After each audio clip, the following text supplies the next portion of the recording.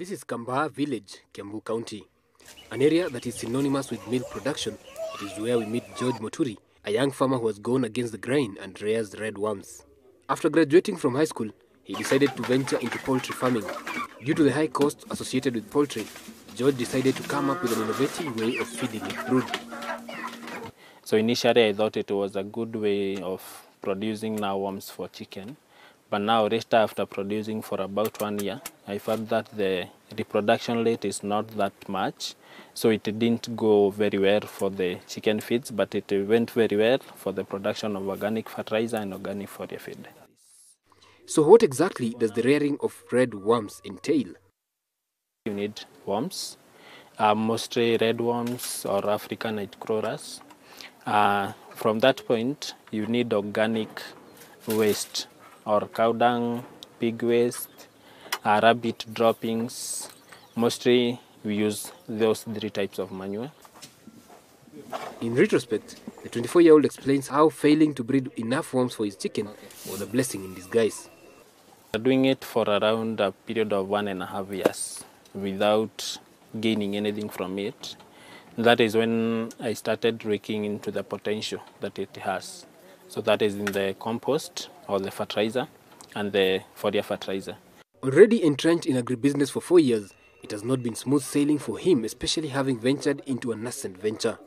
On this day, we meet George improving the structure where he rears his black soldier flies, which are part of his self-sustaining ecosystem that has pigs, chicken, and duckweed alongside the red worms. Now, whenever you are introducing something new, which people have not come across, sometimes people do not take it up at once.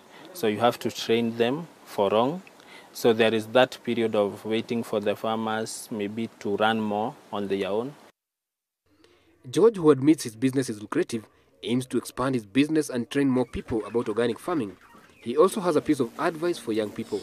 Now, the purpose of the black soldier flies, their purpose is just to lay the eggs. They lay the eggs, they hatch. The eggs will be fed on, or the maggots will either be fed on the pigs' droppings or the chicken. From that point, the maggots will be fed either to the pigs or to the chicken. Then from that point, we have the duckweed. The duckweed is just feeds for the chicken and the pigs. And finally, the waste we get from the pigs, we use it to feed our worms or our maggots. George is nicknamed Waigunyo in his village, loosely translated as the owner of worms. He insists that his thirst for knowledge and desire to learn has seen him succeed so far.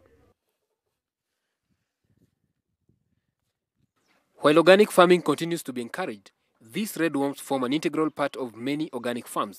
Muturi's farm is no exception. Karuga Mwangi, Switch TV.